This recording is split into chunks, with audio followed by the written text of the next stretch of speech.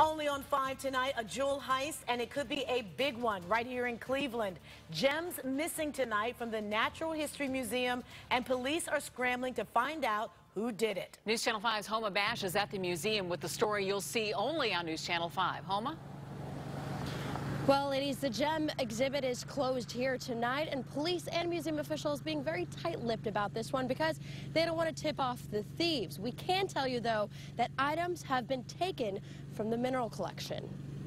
Sergeant Mike Pesquero marks 30 years with the University Circle Police Department soon, and he's never seen anything like this before. Well, as long as I've been down here, this is the first time it's happened that museum, that any of these museums got down here got, hit like this. A major theft at Cleveland's Museum of Natural History. Police saying it happened during business hours, sometime before 5 o'clock Thursday. The museum spokeswoman confirming to us that items are missing from the museum's mineral collection. An active investigation involving UCPD and Cleveland police is well underway. A source tells News Channel 5 tonight the stolen items include sapphires from the museum's Wade collection. They don't want a lot of information to get out on it because we don't want to tip off, someone that might be involved in this. Meanwhile, the museum's gem exhibit remained closed to visitors today as police try to track down those thieves. The museums in the city of Cleveland have always been looked at as something special, so we don't want to give a black eye to anyone.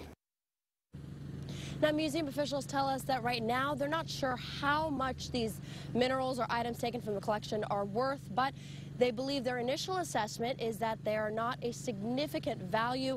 Obviously, they say they take any kind of security breach like this very, very seriously. That investigation will continue. We'll bring you updates as soon as we get them.